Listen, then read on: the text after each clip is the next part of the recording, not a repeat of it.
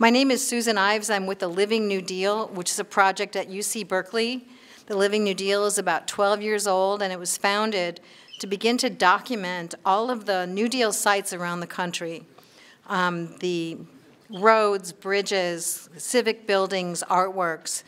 We have a website, it's livingnewdeal.org, and you'll find almost 16,000 New Deal sites that people like you have submitted to us, and which we post and describe on the website. So it's a crowdsourced website. If you know of a New Deal site in your community, you go to our website, you don't find it there, please let us know, because we'd like to post it on our website. Tonight I'm here and happy to introduce the moderator of tonight's panel. His name is Harvey Smith. He's an advisor to the Living New Deal, and he's also the president of the National New Deal Preservation Association, which is headquartered in Santa Fe, New Mexico. It's a sister organization to the Living New Deal, and it's also documenting New Deal artworks in particular, but other New Deal structures and infrastructure around the country. So I'm going to just turn it over to Harvey and let him introduce tonight's panelists. Again, we're delighted that you're here. If you'd like to learn more about the Living New Deal, you can find us online. We also have some New Deal maps of San Francisco and some information about the organization, which we're going to leave out for you if you're interested. So thank you very much. Welcome, everybody. We had a feeling it was going to be a good turnout tonight, and it's turned out that way. I do want to mention, since we're in a union hall, part of my little bio is that I'm also a former member of 2 teacher unions and the Carpenters Union. So solidarity with union members. So our panel, you've probably read it in the program, but it consists of Robert Cherney, Dewey Crumpler, and is Dewey, I don't see Dewey here yet, but hopefully he'll make it, Tamaka Bailey and Lope Yap Jr. So I'm going to make just a few remarks, and then I'll introduce the panel as a whole, and then the first panelist to present will be Bob Cherney, who will give you some background on actually the complete 13 panels of the Anautaoff murals. So I want to state from the outset that this is not a debate. We have deliberately not included those who wish to destroy the Anautaoff mural in this panel. This is a forum. This is a forum to sum up where we go from the point of the school board's decision to destroy the 13-panel mural. If you are interested in the other side's position, go to the San Francisco Unified School District Board's website, and you can view over 2 hours of debate, pro and con, on 2 evenings last month. I'm not without sympathy for those who say the images in the mural are hurtful. I'm likewise sympathetic to those who are deeply upset by nudity in art or by provocative images by an artist like Robert Mapplethorpe. However, these feelings do not justify censorship.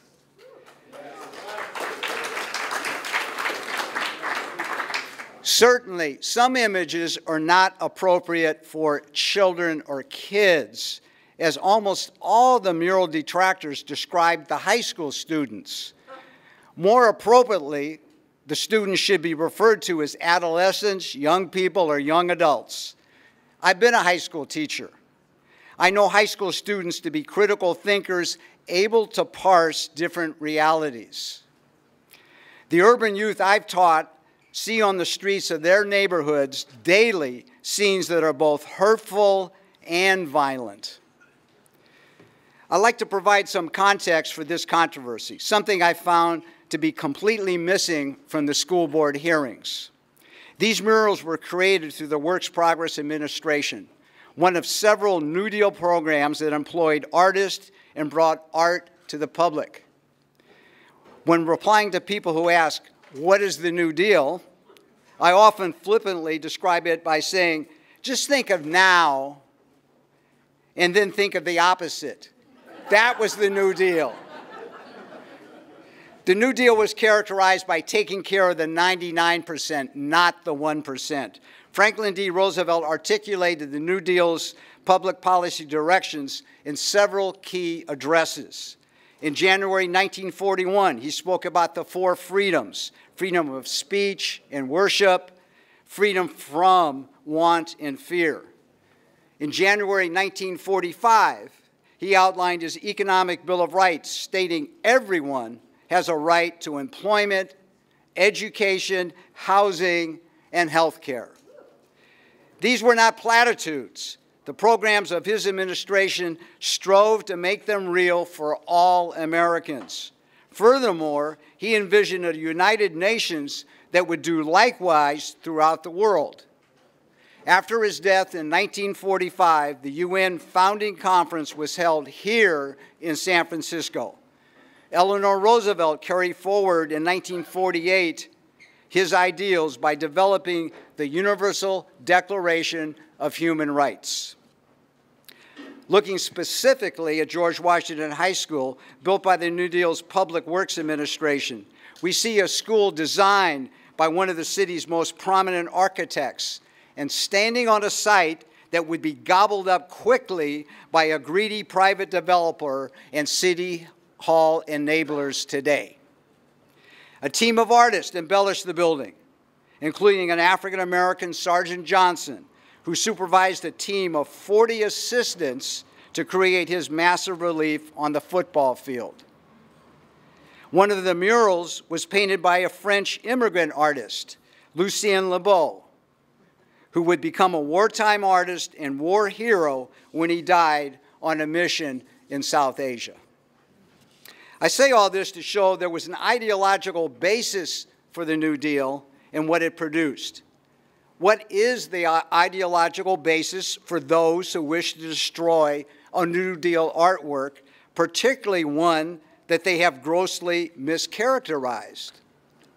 If we were truly combating white supremacy, we would be continuing the critique initiated by Anautaoff and instituting a defined program to get there. We have been in the same place 50 years ago. During that time, the Black Panther Party articulated a 10-point program that included employment, housing, education. The Panthers advocated for education that would teach true history. They established their own health program. Likewise, in the 1969 Letter from Alcatraz, a cultural center, college, religious and spiritual center, museum, ecology center, and training school were proposed to advance the traditional Indian way of life. We're still waiting on all of this. The school board wants to spend roughly $750,000 on destroying artwork while we're still lacking textbooks that tell true history. This money would also go a long way in interpreting the murals or establishing a cultural center. Those who advocate destruction of the mural do not seem to have a constructive program in mind, merely a symbolic gesture that has even been referred to as reparations. This is identity politics gone off the rails.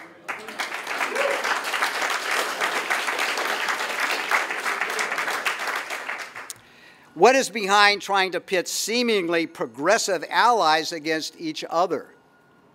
I think most activists believe a substantial and effective strategy is needed. This is not about gestures, but about dealing with structural and institutional change. This is not about a depiction of a dead Indian on a wall, but about dead black, red, and brown youth being killed on our streets almost daily. We are living in a new Gilded Age ruled by the titans of tech. San Francisco Bay Area is the capital. Progressive people need to be collaborating together on essential issues, working together towards economic democracy. I know the line of people speaking up for the mural last month collectively included people with hundreds of years of multicultural work on social and economic justice issues. Tonight, our panel similarly represents a diverse representation of activism in many spheres of work. Let me introduce the panel. Robert Cherney is Professor Emeritus at San Francisco State University. He received his PhD from Columbia University. In his teaching and writing, he has specialized in U.S. history since the Civil War and the history of California and the West. He is author or co-author of 40 published essays and 8 books, most recently in 2017, Victor Arnautoff and the Politics of Art. I highly recommend that book. Look for it. He has been a National Endowment for the Humanities Fellow, Distinguished Fulbright Lecturer at Moscow State University, Visiting Research Scholar at the University of Melbourne, and Senior Fulbright Lecturer at the University of Heidelberg. He served on the city's Landmarks Preservation Advisory Committee and is currently serving on the city's Historic Preservation Fund Committee. Dewey Crumpler, and I hope Dewey shows up, is... He's not going to make it? Oh, okay. Dewey is not going to make it, but Dewey is an associate professor of painting at the San Francisco Art Institute. And I'm not going to go into his full bio, but it is online at the Art Institute website. And if you haven't seen the video of Dewey talking about the mural and protecting it, you can easily found online. Tamaka Bailey is a member of the Oklahoma Choctaw Nation and a certified community teacher of the Choctaw language. He's a native-born San Francisco. He's a storyteller, musician, performing artist, and a member of SAG-AFTRA. That's the Screen Actors Guild, American Federation of Television and Radio Artists. He is co-founder of the nonprofit organization Linking Rings Performing Arts Group and a Jefferson Award winner. Lope Yap Jr. is a San Francisco-based film producer, director, production manager, assistant director, and special effects producer. He's a native of San Francisco, attended George Washington High School, was inducted into its Hall of Merit in 2006, and is vice president of the Alumni Association. His credits as assistant director and visual effects producer include many TV and Hollywood productions, such as The Hunt for Red October, Titanic, Farewell to Manzanar, Party of Five, Beverly Hills 90210, Just Like Heaven, Nash Bridges, and many more. He's a member of and has been honored by the Directors Guild of America. He's been a guest speaker and lecturer at many universities and colleges and schools. And there's other people in this audience tonight, and I hope we can mingle a little bit at the end, that are also very qualified to talk about this issue. We have many public artists here, muralists, and other folks that have been very involved in issues of getting public art out into the community and preserving it. So we're going to open up with a brief review of what is actually in the Anautaoff mural, and that would be presented by Bob Cherney. Bob. Victor Arnautoff was one of the most prolific New Deal artists in San Francisco. He was born in Russia in 1896. He served as a cavalry officer in World War I, and then in one of the White Armies during the Russian Civil War. He came to San Francisco in 1925 to study art at what is now the San Francisco Art Institute. When his student visa expired, he went to Mexico and spent 2 years as an assistant to Diego Rivera, after which he and his family came back to San Francisco in 1931, and he began to produce murals, buon fresco murals, which is a type of wall painting in which the artist paints on wet plaster, which means that the paint penetrates the plaster and becomes actually a part of the wall. It means that the paint tends to remain very vivid, and it doesn't crack in the way that oil paintings on canvas often crack. But it also means that it's very difficult to move it. This is a list of the New Deal murals that Arnautoff did between 1933-34 at Coke Tower, and the last of them at South San Francisco in the early years of World War II, when these programs were beginning to be phased out. I should probably give a little plug to the Richmond, California mural. For about 10 or 20 or 30 years, it was rolled up in a box in the basement of the post office and has recently been recovered. And the Richmond Museum is in the process of raising funds to restore the mural so it can be displayed again. If you're at all interested in that, they're doing a fundraiser in a couple of months, and you can go to their website and find out about that. Let's change now. That's George Washington High School. As Harvey said, it was built partly with a bond issue and partly with funds from the Public Works Administration, another New Deal agency to create permanent infrastructure, and with extensive art through the Works Progress Administration, which was to provide relief for unemployed, and in this case, unemployed artists. And this is Victor. It's obviously a posed picture because he's not dressed in his smock, and he's pointing to something rather than painting something. But that's Victor, and that's one of the murals. Let's go to the next one. There are 13 separate murals. The largest ones are along the stairs going from the entryway up to the main hallway. And this is one of them. It's the first chronologically. It's divided here by a tree, and on one side we have Washington's early life, including his work as a surveyor. On the other side we have the French and Indian War, which was Washington's first military experience. But I found it very interesting that instead of putting Washington in the middle of this, he put American Indians in the middle of this, sort of surrounded on all sides by the British and the French and the American colonials. This is the one opposite it. It's not as good a photograph. I apologize for that, but these are really hard to photograph because they're so enormous. This is the origins of the American Revolution. We've got the Boston Tea Party, the Boston Massacre, the burning of tax stamps. But again, in the middle, he did not put George Washington. George Washington is way up here arriving to take command of the army. But in the middle, he put 4 working class men raising the flag.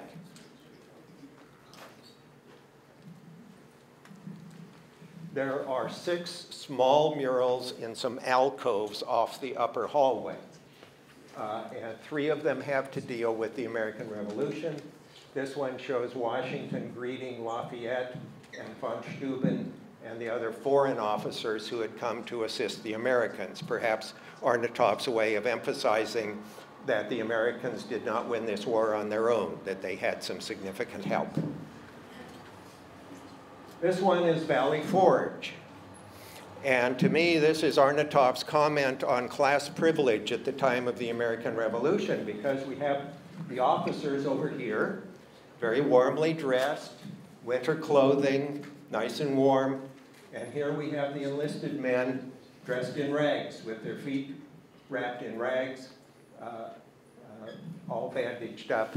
I think this is Arnautoff's comment on what it was like to have been a cavalry officer, because he comments in his memoirs about the class disparities that were involved between the officer class and enlisted men. This one is the American victory at Trenton. If you had an American history textbook more than 30 or 40 years ago, you may have had a picture in it of Washington crossing the Delaware. Very unrealistic picture. That's the predecessor to the Battle of Trenton, but probably the most famous depiction of it. But what Arnautoff showed is enlisted men taking the surrender of one of the Hessian mercenaries. Washington isn't even in this one. It's just about enlisted men doing their duty. There are then 3 more small panels in the alcoves off the main hall that deal with later aspects of Washington's life. This one shows Washington bidding farewell to his aged mother. I don't see any political implications here. This one shows Washington mediating between Jefferson and Hamilton, trying to implement the new Constitution. And this one shows Washington unsuccessfully trying to found a national university. Arnautoff did a lot of research for these murals, and he said in his memoirs that he wanted to show two things. He wanted to show Washington, because that was what he was commissioned to do. It was for George Washington High School. His commission was The Life of Washington. But he also wanted to show what he called the spirit of his times. And I think the next two that I'm going to show you are really Arnautoff's depiction of the spirit of the times from his perspective. And his perspective at the time was that his politics had been steadily moving to the left ever since he'd worked as an assistant for Diego Rivera. He had not yet joined the Communist Party. He didn't join until 1938, and he joined secretly. So it was never public information that he was actually a member of the party.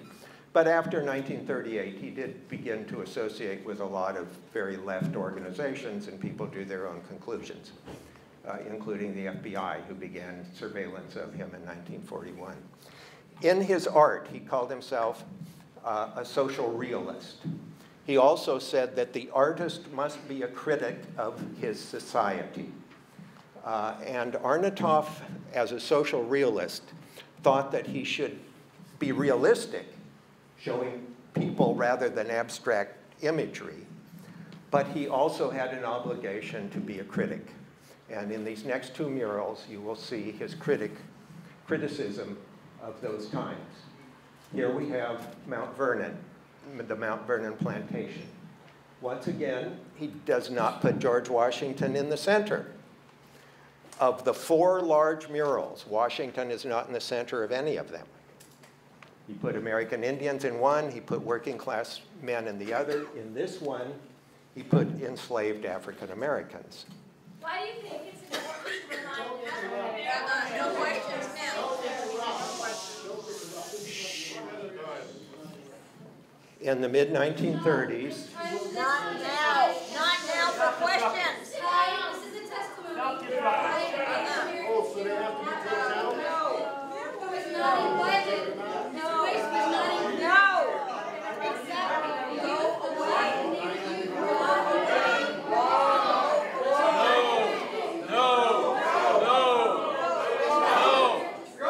You're disrupting. You're disrupting. Why don't you let us and then we can go on with the program. I don't care.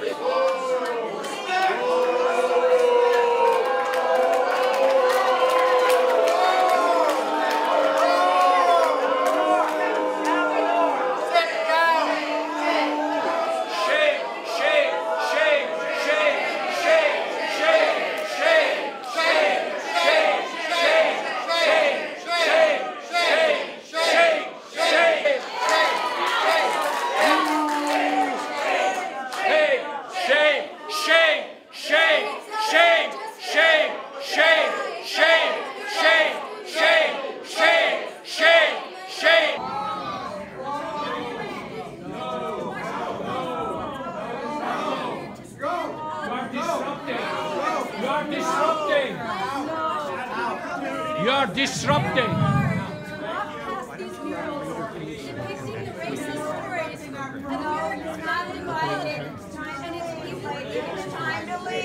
You're disrupting.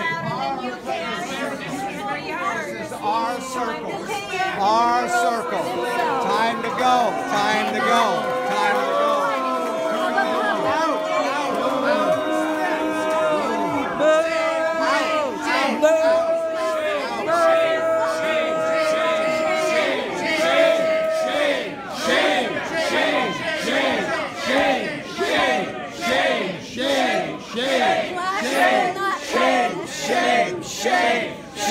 Shame. They will only pose a remark.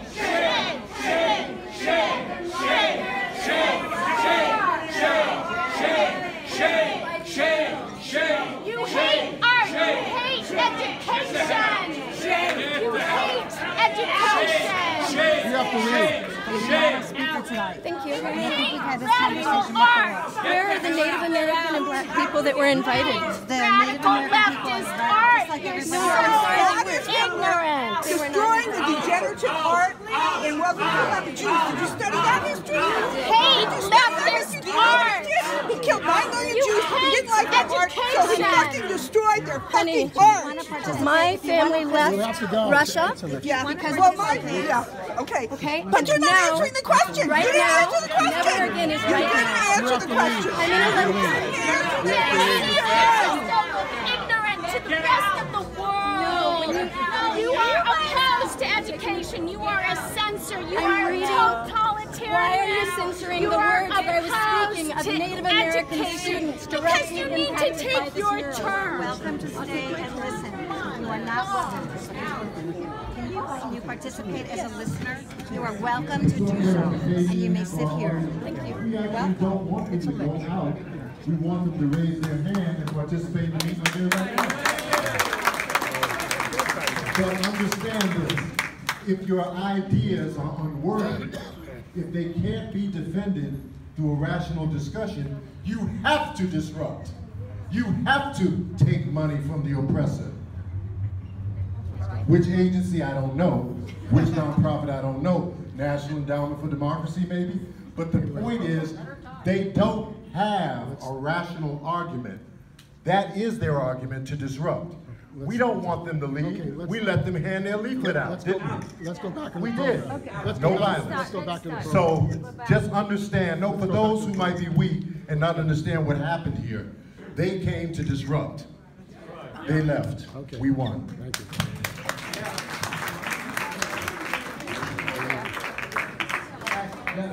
One other point I'd like to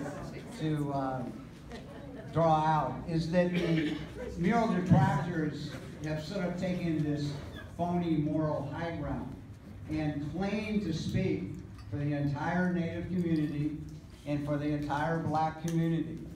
We all know that Children that are there. I'm a licensed psychologist. The trauma is real. Why don't you believe the trauma is real? Why don't you believe the trauma is real? It's real. Why don't you believe the trauma is real? Why don't you believe it? Why don't you believe the trauma is real? My daughter can't go there. Why don't you believe? Answer the question.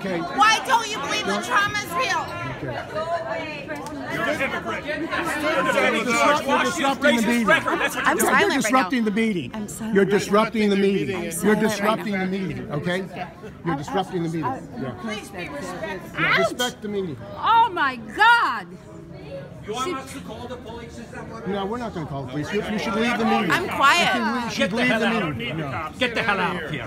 You came to disrupt. Pinch me. You came to I disrupt. came to tell you. You came to disrupt. Out! Out! Out! Out! Out! Out! Out! Out! Out! Out! Out! Out! Out! Out! Okay. Out! Okay. The point I'd like to draw out is that the mural detractors have sort of taken this phony moral high ground and claim to speak for the entire Native community and for the entire Black community. We all know that no community, no, you need to go. You need to go. You need to go. We did not interrupt. We didn't. You need to go.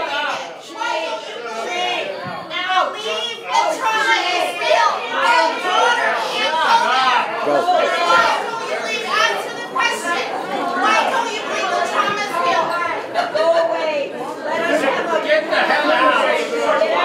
Get the hell out! You're disrupting their meeting and you're setting factors. That's right. Oh my God! You want us to call the police? Is that what it is? Get the hell out! Get the hell out of here! You came to disrupt. You came to disrupt. I came to tell you what to do!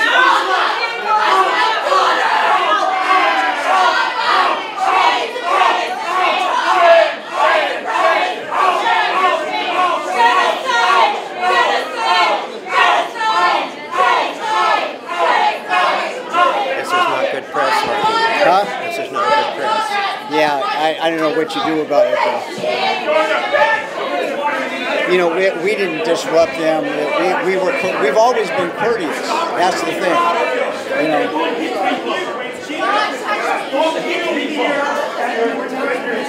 Why hitting people? Okay? You are being violent. You are being violent. You have to speak. You had somebody standing here. This ain't going nowhere. I think maybe the best thing is to call the cops. Yeah. Violence here. Please get the hell out. Get the hell out. I don't want it here. You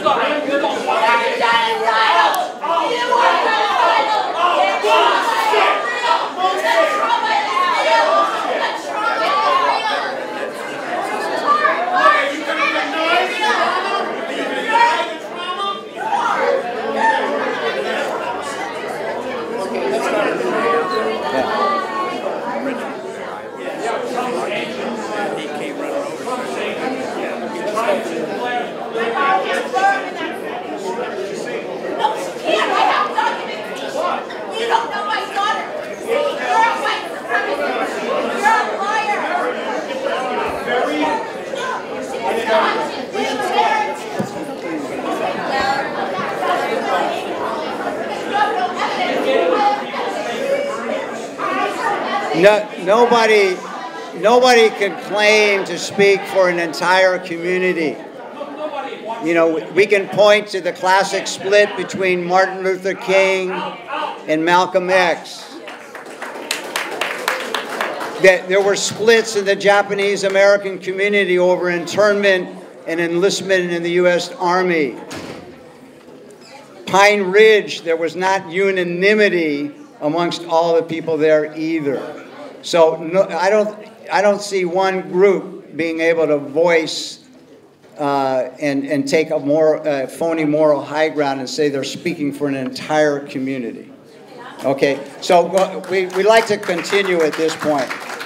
Sorry for the disruption. Yeah, I'm very sorry too. I speak in public, and I'm always willing to take questions and comments from the audience when I finish. And if people want to disagree with me, that's their right and privilege. I don't care. So I was very sorry to see this. I'm almost done.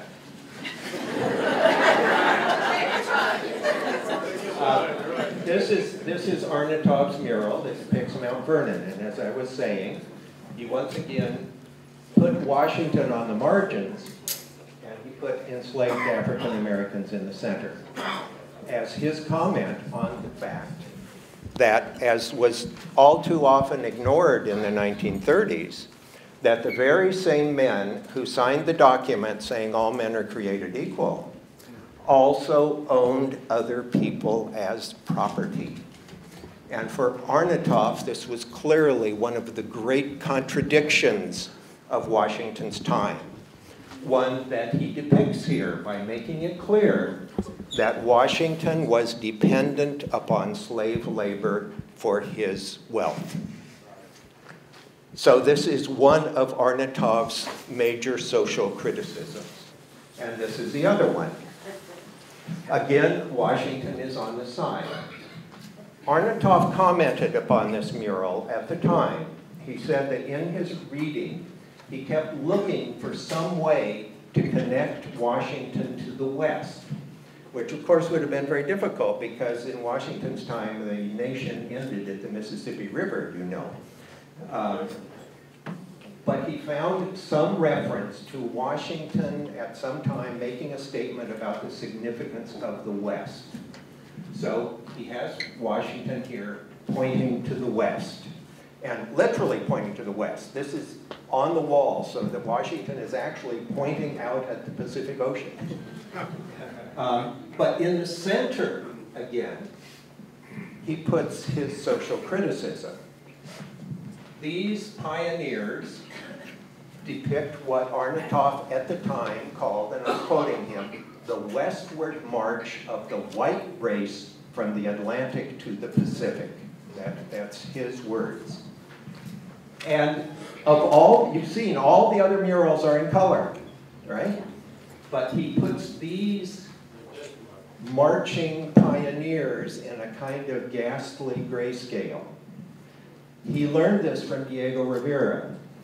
When he worked with Rivera, he saw Rivera putting things that were disagreeable and ugly and disreputable in this kind of a grayscale as a contrast to what was going on in the rest of the mural that was in color. And of course, they are marching west past a dead Indian warrior. Arnautoff's comment on the cost of the settlement of the West. And on this side, we have a white man and an Indian sitting down together with a peace pipe. And over their head is a broken branch. Why? Why put a broken branch over their heads? I think it's probably Arnautoff's way of depicting broken treaties. So here we have the dispossession of the first people as well as genocide. So for Arnautoff, the spirit of the times of early American history involved slavery and the killing and dispossession of Native Americans. So this is his social criticism of Washington's time. But there are, oh, this is just, I'd forgotten, I've stuck this in, so you can go to the next one. He had 3 ceiling murals. This one shows Liberty putting new stars onto a blue field. And 2 more ceiling murals, the moon, which he meant to depict war, and the sun and a rainbow, which he meant to depict peace.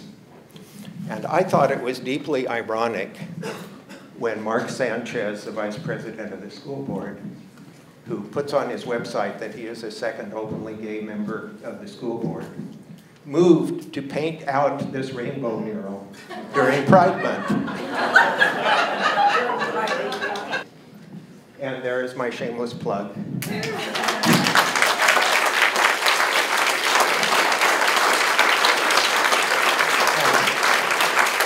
I was going to end with that, but I couldn't resist the cartoon that I found this week.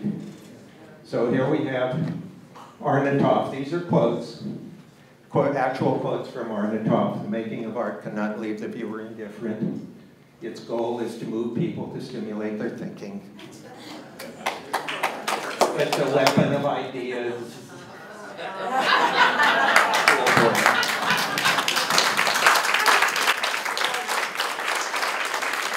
Okay. I just want to point out the cartoonist Carol Denny to the audience.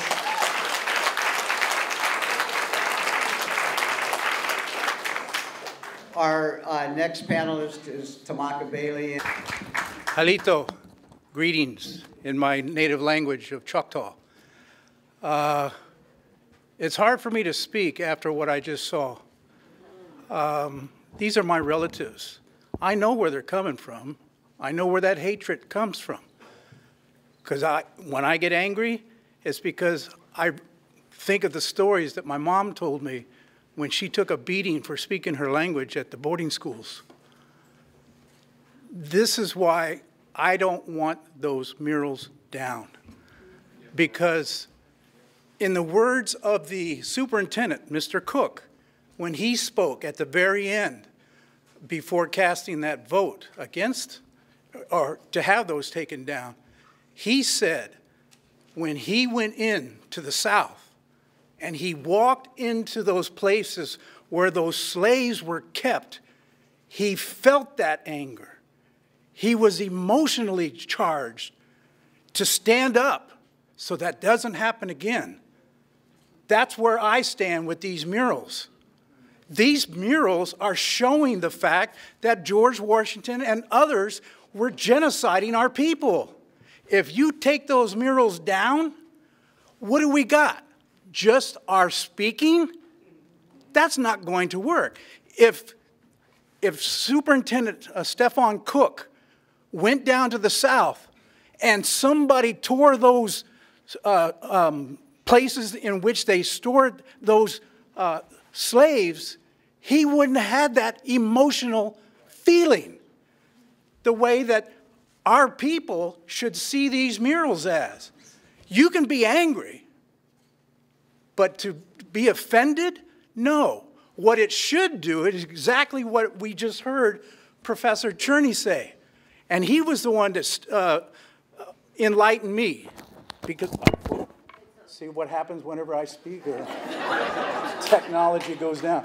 But the thing is that in those murals, I saw, if you saw that one that he showed, the slide that he showed, where those settlers were in gray, the way I interpret it, that's the gray area of that administration. The area in which he's, and listening to Dewey Crumpler, Professor Crumpler, speak on KGO and bringing out, now I know that it was brought out about the broken branch. Did you notice the tree at the head of that of the native that was lying dead on the ground?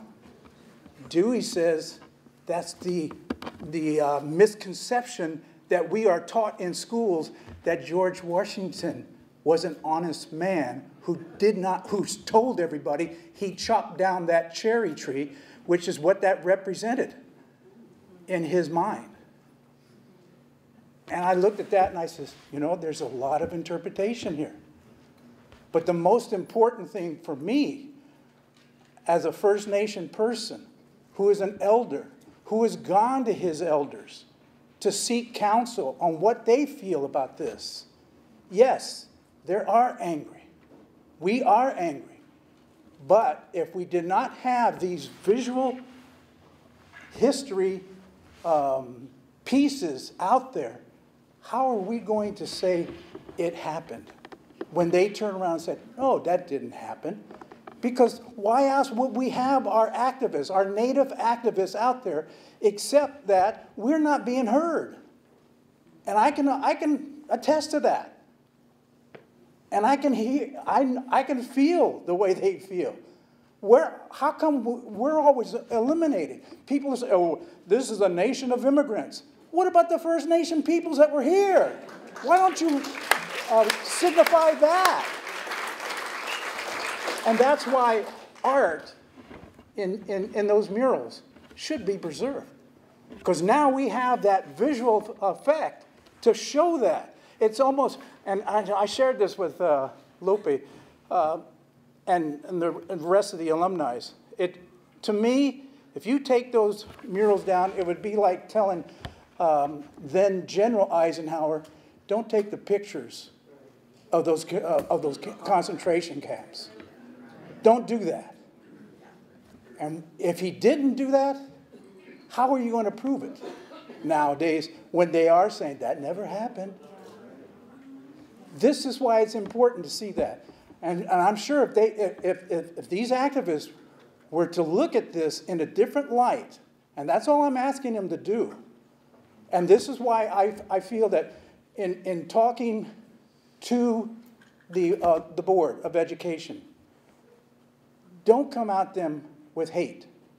Hate, I've learned this, I've been married for 45 years. If you're angry, one of you has to calm down. Because the situation that brought that anger is not going to get settled unless somebody is level-headed. And this is what I see this situation here. Again, I would have to go to Stefan Cook and ask him, if they had taken those shacks down, by your own admission, it got you going. Can't you see that by doing that? And then the other thing is, there was other alternatives. I remember I went to one of the alumni meetings, and Lope was sharing a little bit about that, on putting projections up. And one of the ladies there, she showed me this deal where when the projections are up, the murals aren't seen.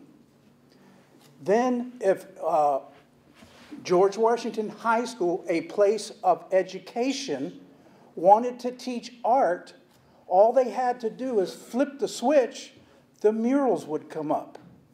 Then they can teach that. Turn them off. So that way nobody's offended. Then, if you wanted to teach history, bring your class in. Flip the switch. Show that history. That's how I see this. That's why I ran over here to talk to Lope, because he had shared a little bit of that cost. If they put something up like that, it's going to be somewhere, I think he said it was about $150,000 on up to $300,000. That's that's $3,000 or $300,000 cheaper than it's going to take them to take it down. Why can't we come to that as a compromise? Something to save that. Then nobody is offended by this if you put those up. Well, it's just the idea that there's other alternatives. And that's why when I just saw this, I saw people who are already set in their ways. They're not going to listen, and you cannot talk to people that way. You're not going to get anything done. And this is why I ask those people to think about how our Native people right now are getting things that they have also, including myself, have stepped up and said, why can't we get our land back? And just recently, in the past 3 years, there's been California natives who have been given back over 600 acres of their sacred land back because they knew how to deal with the government. And it wasn't through hate. It wasn't through disruption. It wasn't through physical violence. That's not the way to do it. And this is why I encourage you, come up with a plan. Even if you have to go up to them and say, okay, I appreciate you and respect your views. But as one who is a voter, who voted you in because we felt that you were able to speak for us, I wanted to share what I felt on this. And I think that if you looked at it this way, instead of paying $600,000 on up to take these down, it's a waste of money. No, and I'm not an attorney, so I don't know this, but I would think that we voted to have that budget. I don't think the budget included $600,000 to take down a mural. You know, it's to educate our kids. These murals are educational. This is what we need to look at it as an educational part. Because I can be like you, I'm not an artist, I'm a performing artist, but I can see that some places that I want to go to, because they find out that some of my routines, because I do magic performances as well, some of my routines include stories from the Native people in which I got permission from my elders to share. They in turn said, oh, well, we'll have to fit you in somewhere. I says, it's still a magic performance. It's just that my routines are different than what the others are, and I tell the stories. Well, we'll still fit you in somewhere. You know, so I know where they're coming from, where that anger is coming from. But we can't let that anger turn into hate and try to make decisions being hateful. That's not going to get us anywhere. And that was the only thing that I can think of to share with you and to keep that in mind. Again, like I said, I know where they're coming from. I know that anger. But what we need to do, and this is something that also I suggested.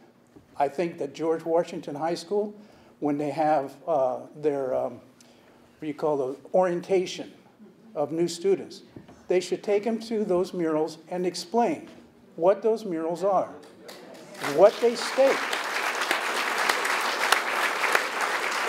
And then those who are offended, as I understand, there are some First Nation kids that are offended by that. If they are offended, then they need to hear it from their teacher and their parents. what those murals really do show. They don't show white supremacy. They show the nasty side of Washington's administration. And they need to be taught that. And that's where I think we dropped the ball in that respect. Nobody's teaching them what those murals are. So, that's it. Lope Yap Jr. Lope is involved with the Alumni Association and I think has been working pretty tirelessly on this issue. So Lope, welcome.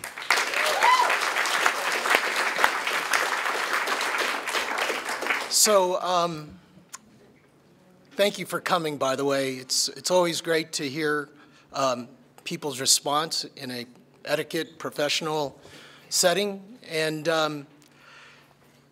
I was appointed last summer, early fall of 2018. Can you hear me okay? Okay. And there was 11 people on the Reflection and Action Group that was created by the superintendent and the president of the school board. And I walked in thinking sort of like a jurist that we're going to find, fact find like a grand jury, if you will, and find things out. And at the end of the 4 meetings over 6 months, we would vote to recommend something, to recommend back to this, the board, the superintendent and president. The first meeting was great. There were some people here, it's just, the first meeting was really great. Gave a lot of information. I felt like I was back in college taking notes. But as the second meeting started, it started to turn where I started to feel like I'm the only one here and is not on the same script. And by the way, for those of you who do not know what I do for a living, I'm a person who gets paid a lot of money to create illusions for a living. So when you sit on your couch potato, you'll think that, that's all real. So I'm really good at doing that, but I'm also smart enough not to believe all those illusions. And the last 8 months or so has been challenging. Let's just put it that way. And when I say challenging, I heard a lot of comments in the last 8 months, and I have to tell you, I've just shook my head for the last 3 weeks. I have to tell you that it was painful as a native of San Francisco, proud to be raised in this town, know where all the dead bodies are, know all the, all that stuff, to listen to 2 meetings at the board meetings, to hear stuff I was embarrassed. I was humiliated as a San Franciscan. I won't get into the details of it, but I just want to let you know objectively, since some of you were not at these meetings, I can honestly tell you that people on the preservation side to protect these priceless murals, we were on point, we were professional, we didn't stray, we never ever criticized anyone, we had total empathy, we tried to stay on, like I said, on point. And then we had to sit for 30 minutes and listen to all this stuff that I don't even want someone over 90 years old to ever hear, because anything under it just doesn't make any sense to listen to this stuff. So I just want to let you know that from the second meeting to today, I was the last to figure out that this was all pre-planned.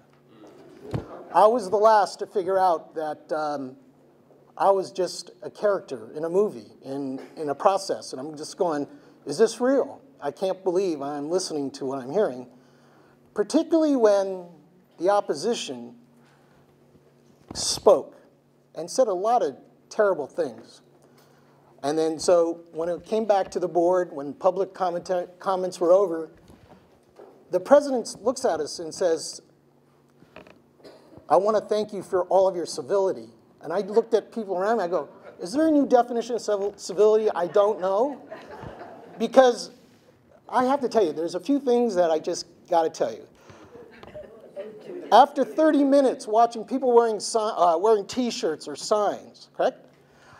Someone said, not over my dead body, in referring to the dead Indian. Don't support white supremacy, paint it down. These people are talking, same thing, right?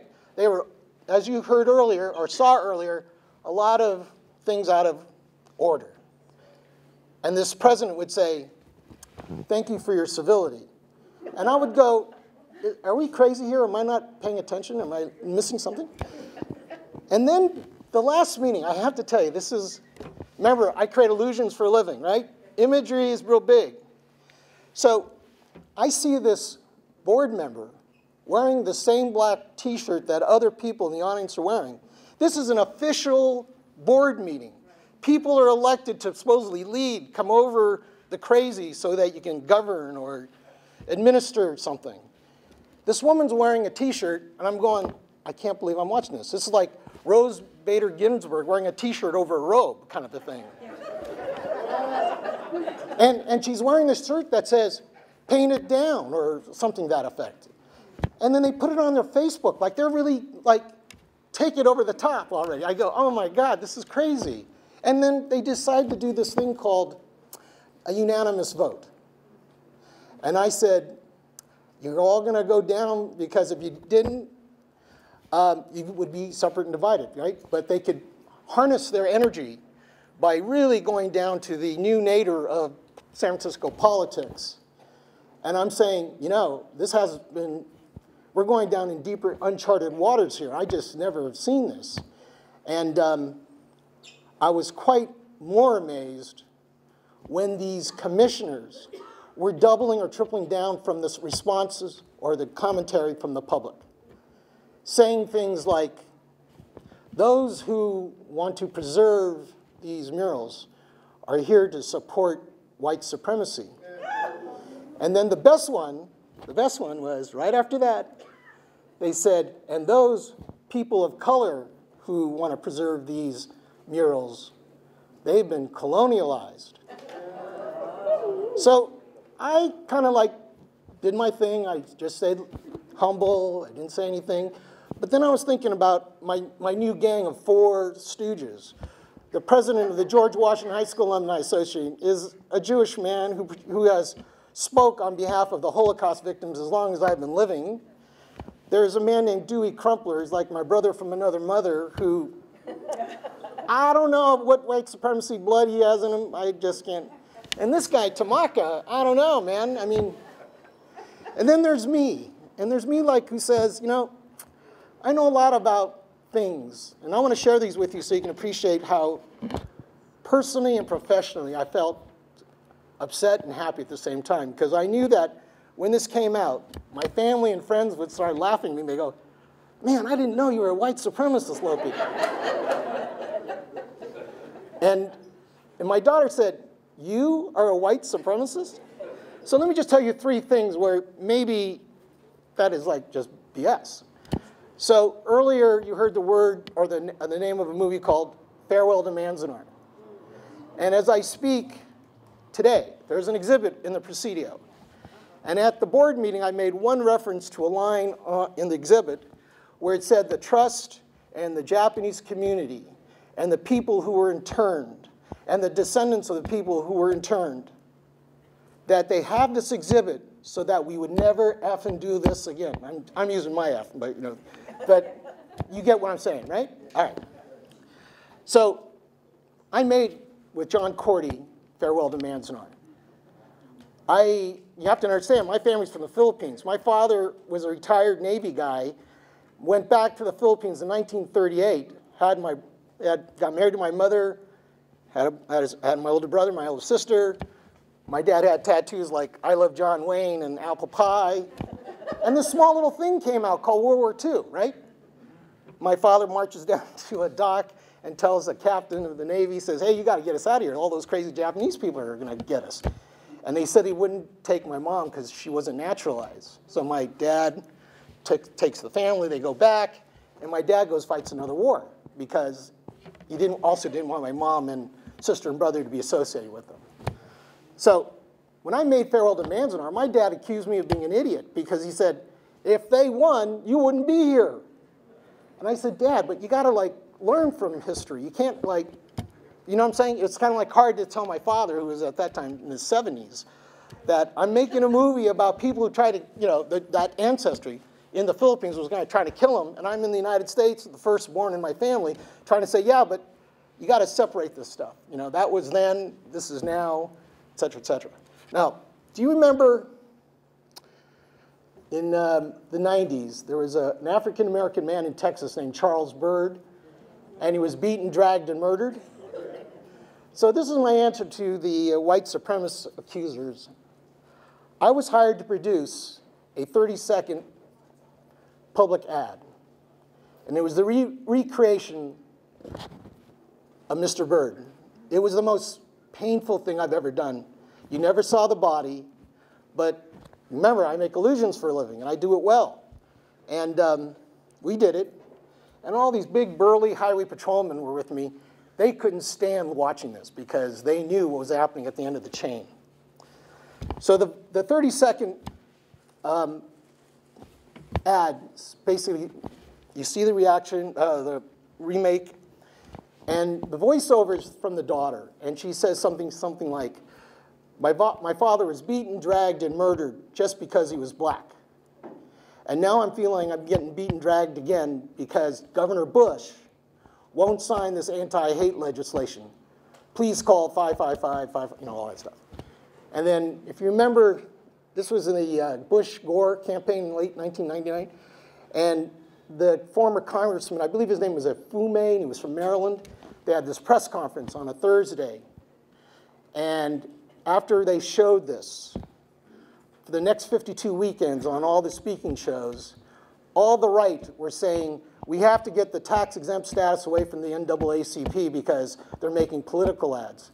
And at the same time, I'm saying to my friends, for Christmas, can you guys give me Kevlar? Because if anyone ever knew who really made this, this would not be good.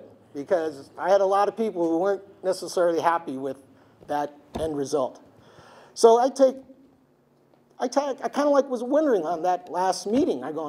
They call me a white supremacist, man. I mean, you know, some of my best friends are black. I like to say that, guys. Some of my best friends are black because I have family members who are Grenadian. I've got Korean. I mean, I've been mistaken for almost every race you could ever imagine, including Italian, by the way. But no one's ever accused me of being a white supremacist. So that's why I thought, is this a comedy show? Because it just doesn't ring, you know? So I have to tell you that, as you heard earlier, I'm vice president of the George Washington High School Alumni Association.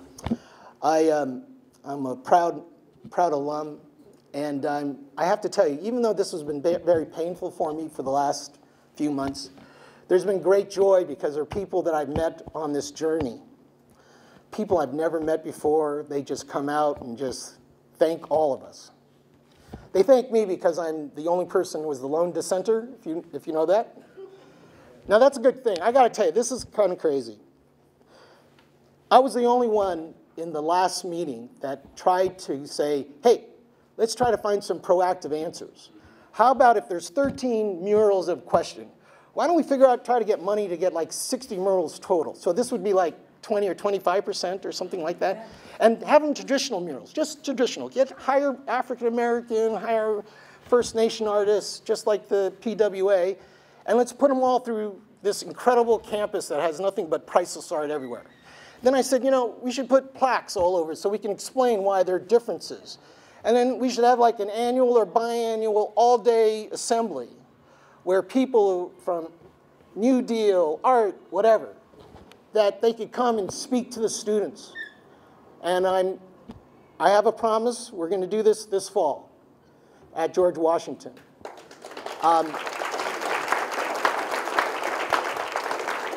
And this is in addition. I mean, we really wanted to do this before, but I really want to do this now because I really feel that's really weird because there's been many retired teachers, administrators, counselors that I've met.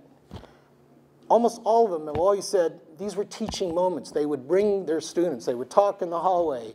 One counselor said, you know, I was there for 35 years. I didn't hear one person ever upset looking at these murals.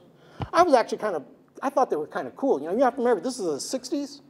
And, you know, unless we were smoking dope or going to the beach to go surfing, they kind of like say, hey, this is why we get to do this stuff because, you know, right? I mean, that's the way we looked at it. I mean, these are my friends. And some of my, quote, white friends never even saw them that much because they always entered from the other side of the building. And I go, wait a minute, you've never seen these things? You know, it's like, oh my God. So it's kind of funny that we all come to this because they realize maybe they didn't pay attention to it, but they honored the work. They honored what it meant, you know. And I have to tell you, this thing has just gotten to me. I like having a renaissance with Dewey because I've been seeing him a lot. And I have to tell you, there's 2 or 3 stories that most people haven't heard. Dewey's shared a lot. He, by the way, he apologizes. He thought it was another day. And I'm going to have to school him on dates, you know. But the 3 things I really want to tell you about Dewey. Dewey, he's a great man. And when I found out through these 4 meetings that it felt sort of slanted and not accurate, I said, well, you know, this is really great. There's a couple of people here who are upset about this and upset about that and the history of this and everything that. I said, but where are the other people? I started thinking, like, who's not here? Right? Who's not on the panel or who's not speaking to us? I find out after these 4 meetings, after it was recommended that you should call that living artist named Dewey Crumpler to speak on your on the behalf of these murals, to find out they never contacted. Never contacted. Then, if you think about it, did anyone reach out to the Anautaoff descendants? Right?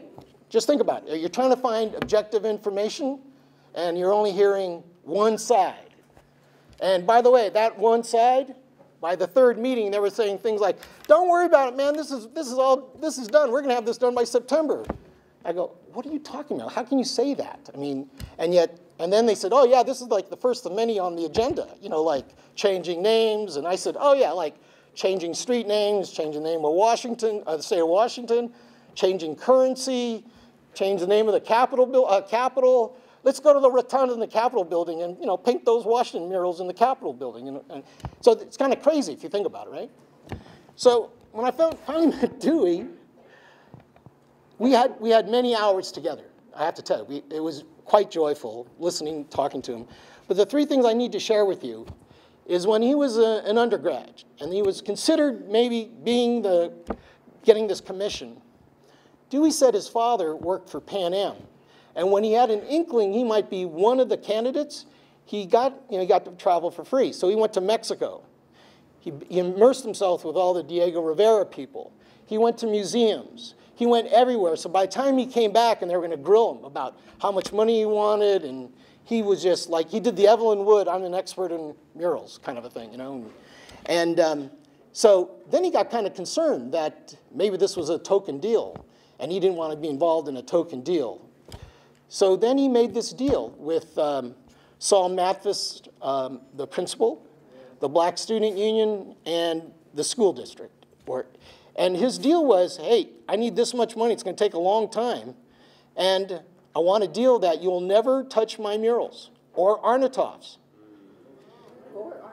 And the reason for it is because, if you remember, his work was a response to the demonstrations, the rioting, and the vandalism in the late 60s. And he wanted to make sure that no one would ever touch his murals, because his was not going to be frescoes, right? All right. So they agreed.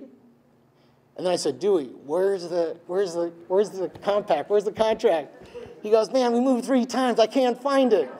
Oh, no. So, but he said he would write an affidavit. He would do that for me. I said, great. Then he said, I got to tell you something that's really, I think you'll all appreciate this story. It took Dewey almost 5+ years to make these 3 murals. And on the unveiling in 1974, before the ceremony was going to start, Dewey was approached by 2 or 3 or 4 former students, alums now. They're 6 years out of school, 5 years out of school. And they walked up to him and said, can we talk to you for a minute? And he goes, oh, yeah. And he was thinking, you know, like, thank you, and all that stuff.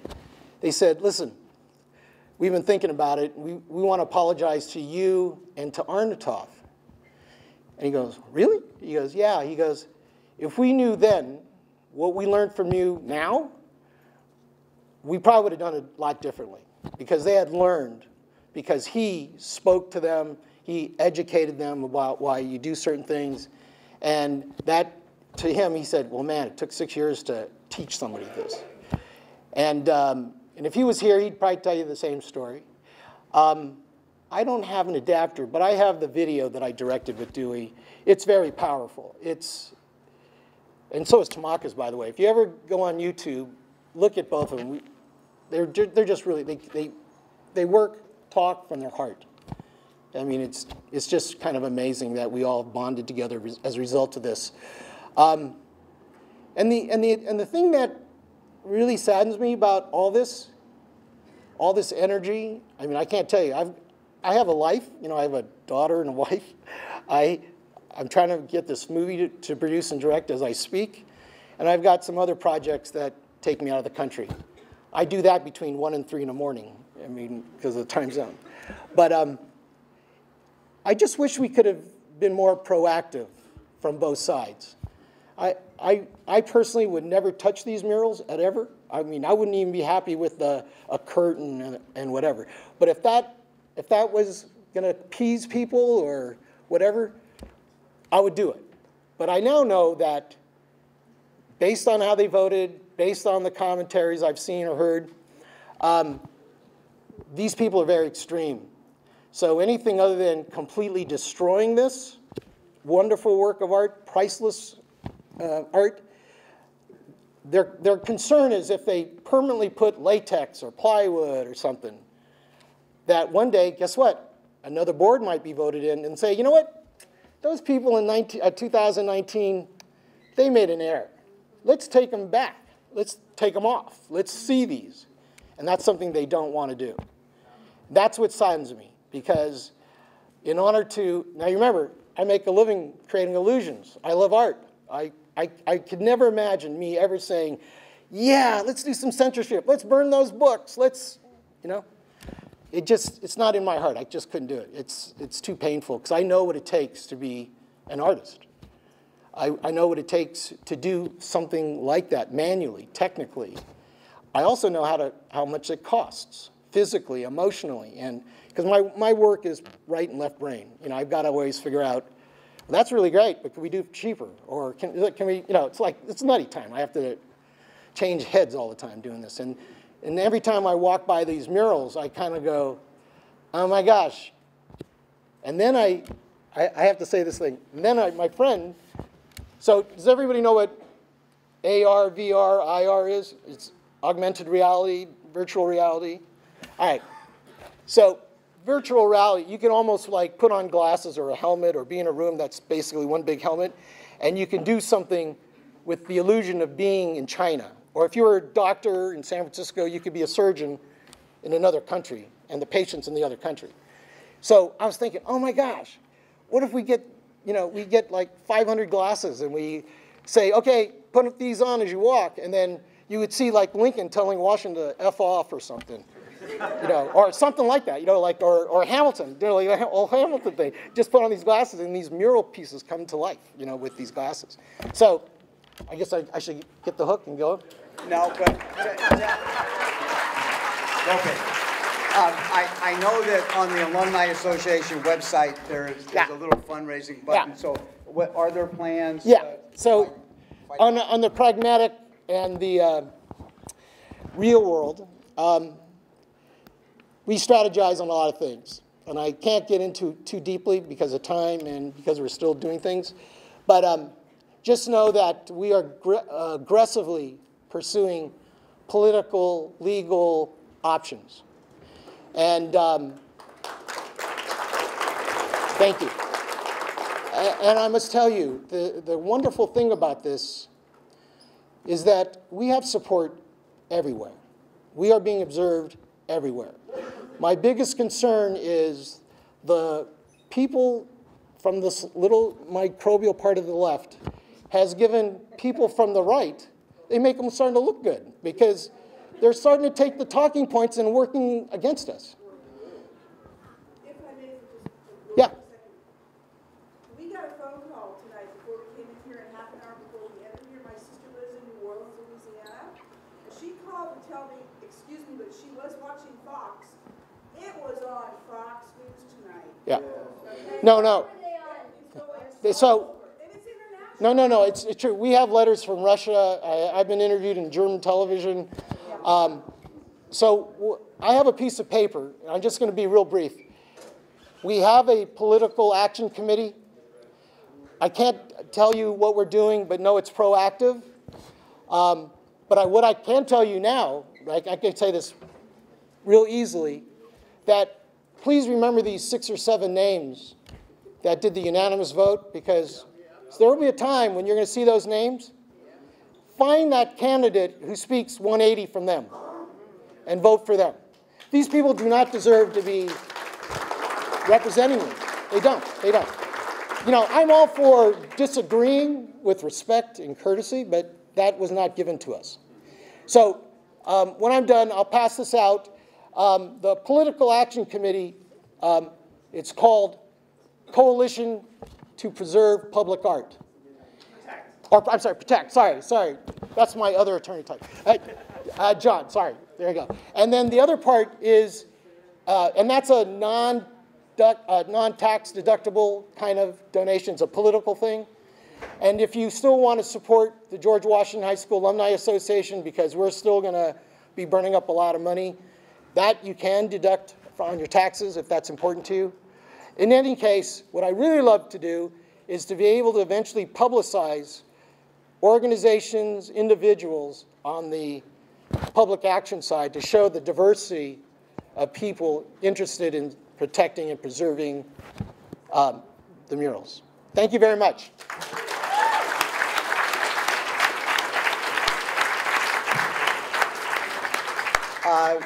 We've got about 10 minutes because I know the Union Hall will probably want to shut down at 9. So, yeah, okay. So, Steve, do you have a comment? Yeah. Yeah, okay. So my name is Steve Zeltzer, and I'm one of the organizers of Labor Fest, and that has helped put this on. And one of the things that we wanted to do when we formed Labor Fest in 1994 is to institutionalize the history of the working class in San Francisco, including the San Francisco General Strike, because most people do not know about the General Strike in San Francisco. That's why we formed Labor Fest. And of course, part of that history is the murals that were being done in San Francisco during the General Strike at Coit Tower, when Victor Arnautoff was working on them. And he was hounded by the police, by the FBI, really driven out of the United States by the anti-communist witch hunt.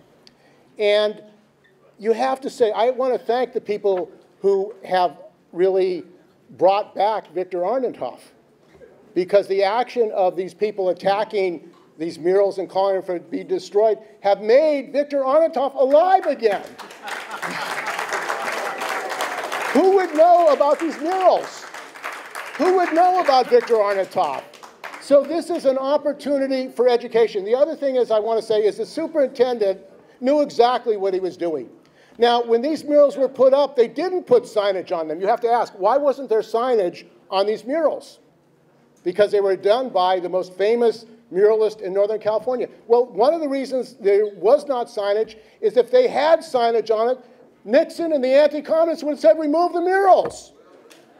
This is what they're about. They're attacking American history, their version of American history. That's why the murals did not have signage. What is really negligent is when the Superintendent Matthews said that he came and saw these murals a year ago. Now, he is a native of San Francisco. He didn't know about the murals, but he came and looked at them a year before, and he was shocked by them. He was shocked by how bad they were, how racist, how supremacist they were. Now, you have to ask yourself, if he was shocked by these murals, why didn't he put signage up explaining what they were? So people would understand what they were. There's no signage, and they haven't sought in an organized way to educate people. There should be a requirement every student in the San Francisco Unified School District come to Washington High and learn about these murals. Have a class. And we support a Native American Cultural Historical Center at Washington High that can have regular classes about the history of these murals and the history of Native Americans, which we need to understand and support. That's something $800,000 should go for. Thank you, brothers and sisters. We want to take some questions, but before that, just a quick few details about the fundraiser that Bob Cherney talked about for the Anautaoff mural in Richmond. Hello, my name is Samantha Levins, and I'm actually a member of the ILWU, and I'm also a Museum Studies master's student at SF State. And I'm working with the Richmond Museum of History to help preserve another Anautaoff mural called Richmond Industrial City. And this is the mural that Cherney talked about earlier, which has been rolled up in a basement for the last 40 years. And it is our goal to get that mural back up on the wall. And so we're going to be having a gala and a fundraiser on September 12th.